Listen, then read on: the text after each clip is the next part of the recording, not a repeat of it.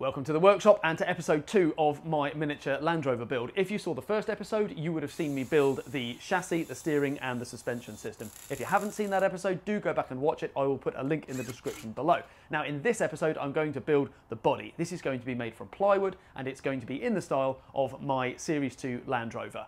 I will, as ever, go into as much detail as I can, so I hope you enjoy the video. Thanks for watching.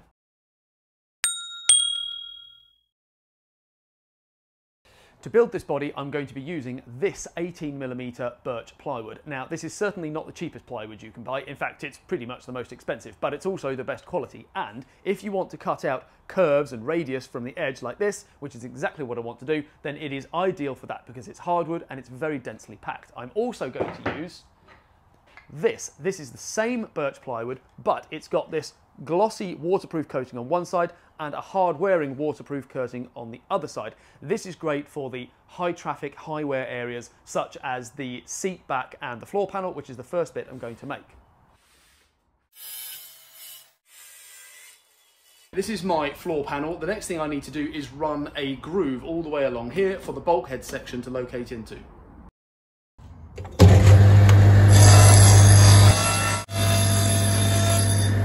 I also need to make a small cutout to allow the wiring loom to pass underneath the body and then up the bulkhead during the final assembly of the car. Next, I want to build the bulkhead section, which is the grey vertical area you can see in this image. Now, I want this to include the angled return at the top near the windscreen. So I'm going to cut these two sections out of the plain birch plywood and I'm going to plane some angles onto the end so that I can then glue them together into one solid piece.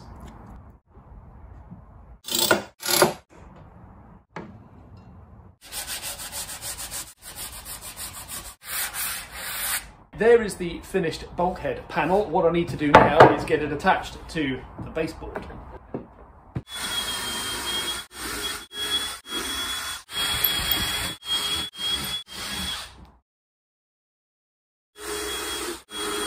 Basically, this is going to be the bulkhead, the sort of dashboard area. The steering wheel will be on this side, and on this side there's going to be a little aluminium panel with some buttons and switches and controls. So I need to cut that hole out now while it's easy to do so.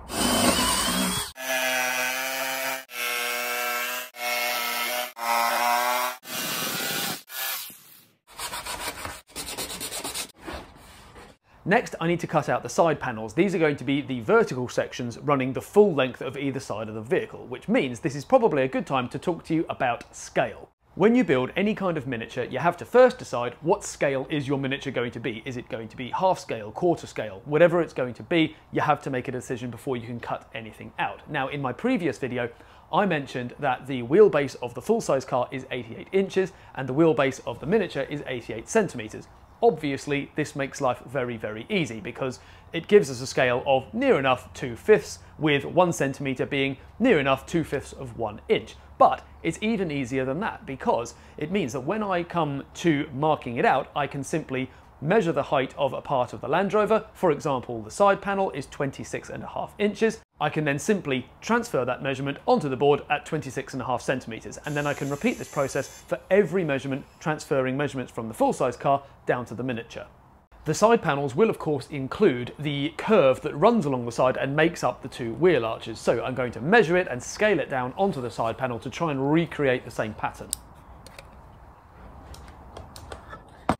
Plug it in first, shall I?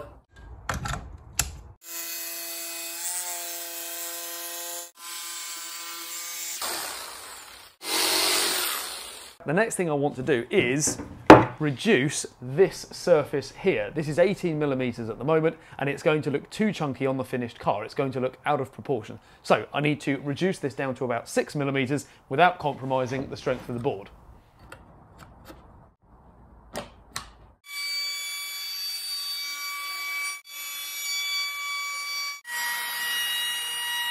The next job is to machine a groove into this surface of the side panel because all of the weight of the body and the driver are going to rest on the joint between this base panel and this side panel. So that joint needs to be as strong as possible.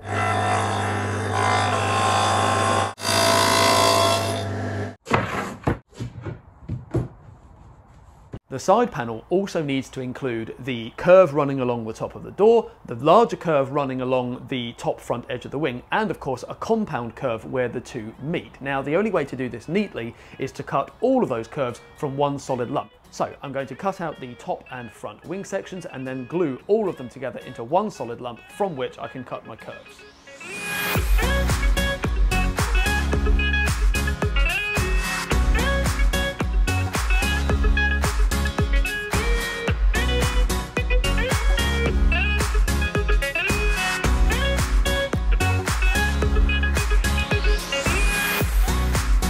This is one of my side sections, and as you can see, I've now got the top of the wing, the front of the wing, and this side return that comes back to the radiator panel. Now, on the inside, I have put this corner section in. This is to allow me to machine a larger radius onto the top front edge, and these are simply to add some strength to the corner so that when I do cut the radius out, I don't weaken the joint.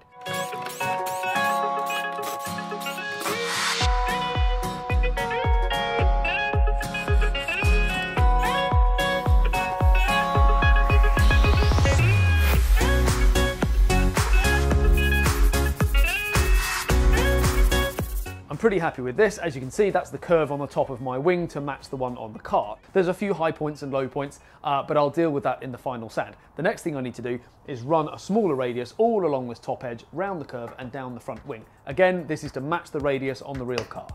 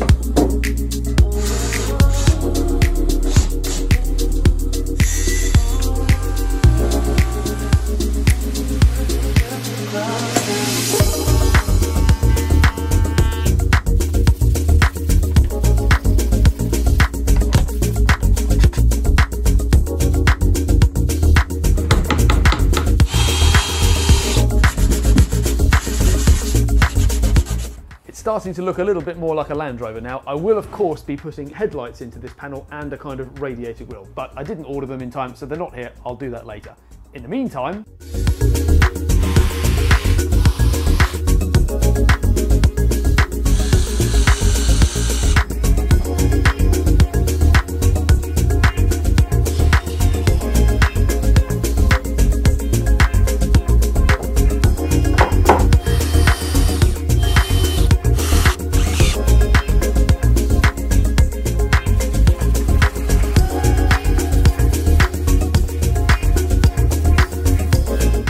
finished off this section at the back. This is just a plain panel at the moment. It will of course have a spare wheel and some lights in it. I have added these top sections here running along the length. They just finish off the side. I've sanded it all down and I've had my hair cut. Next, the battery tray. The batteries are going to sit around about here underneath the seat, so I need an upright at the back of the base panel to form the front of the seat box.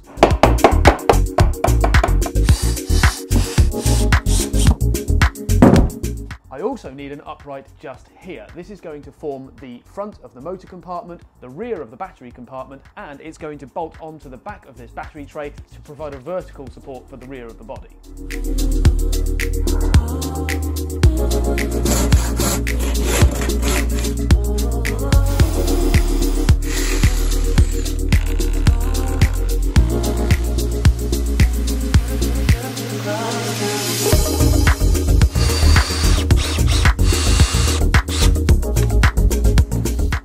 This is what I've come up with. Basically, these two thin ends pick up the weight of the body at the sides. These cutouts go over the wheel arches, and this rebate on the back sits on the back of the battery tray. The next thing I need is a seat cover to go here. Not only does this form the seat itself, but it's also the top of the battery tray.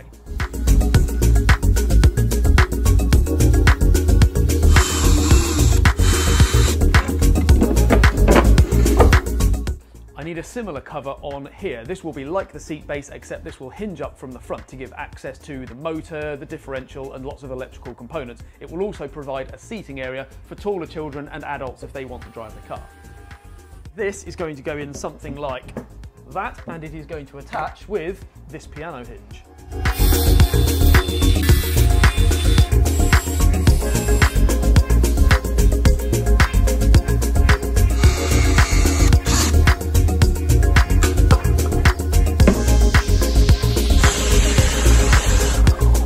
Next, I need to build the bonnet section, and as you can see, it's this sort of trapezoid type shape with this curve, this even curve running over the top. Now what this means is I cannot make it from the same 18mm plywood that I've been using for everything else. It needs to be more like 25, but it also needs to be the same good quality plywood, and the only bit I have is this rather scabby looking example, which as you can see is not looking very good. It's got oil soaked into one side, but this is the best corner. It's the same story on the other side. It's a little bit better, but once again, this corner is the best bit. So I'm going to cut the bit I need out of this corner. I'm going to clean it up as best I can. Then I can worry about shaping it.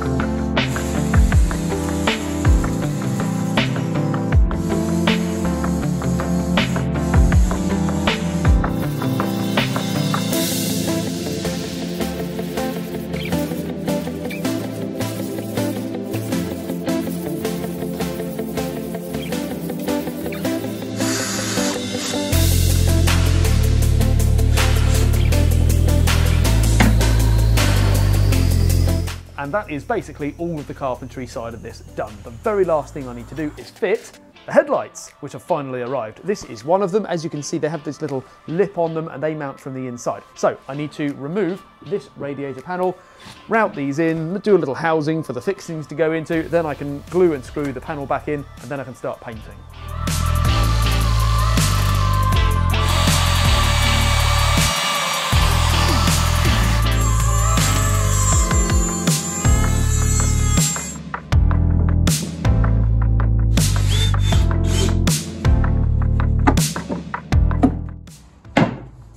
I know I said that was the last thing I needed to do, but in fact I do need to drill a couple of holes in the body before I paint it. I want to do this now because if I do it later, the inside edges of those holes will be untreated and they'll let moisture in. So I'm going to drill a hole in the bulkhead to allow the steering column to go through, another hole in the bulkhead to allow the throttle cables to go through, and I'm going to drill holes in the front wings and the rear panel to fit the brake lights and the indicators. And that really is it. That's everything I need to do. I've really enjoyed doing this. This has been such great fun and so satisfying. And this material is so nice to work with. This good quality birch plywood, it's expensive, but because it's made of hardwood and because it's so densely packed and laminated, you can really get the good shapes. And when you're doing something like this bonnet with all the curves in it, it's really nice to work with like a solid piece of timber. It means you can get better shapes and a better quality finish. I'm really pleased with it. I think it looks great, but I'm still going to cover it in paint. So I need to take the whole thing apart. I'm going to fill all the screw holes. I'm going to sand it down, and then I'm going to put a primer on it.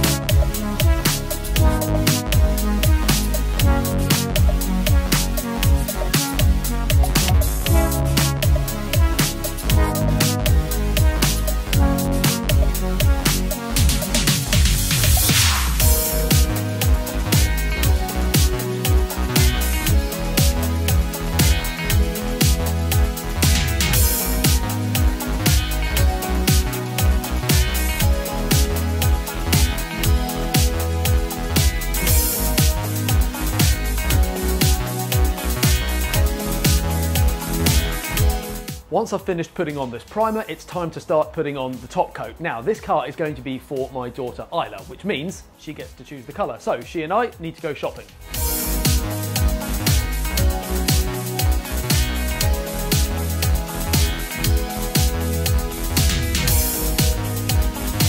Okay, let's go. Here we go. This one. You like that one? Yeah, I like this one. What kind is that? These are all our different colours being mixed together.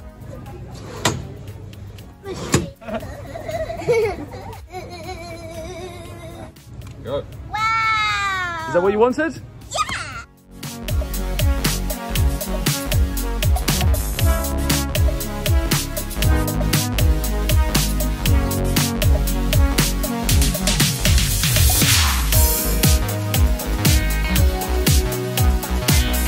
Now, the more eagle-eyed viewers among you may have noticed that I have not painted the bonnet section. This is because I think it looks really cool. I really love the way this has come out with these sort of grain lines of the laminate. It kind of looks like contour lines on a landscape map or something. Anyway, I think it looks really cool, so I want to keep it like this. I want to keep it visible. So I'm going to fill some of these imperfections with coloured wax, and then I'm going to put Danish oil on it, and it's going to look brilliant.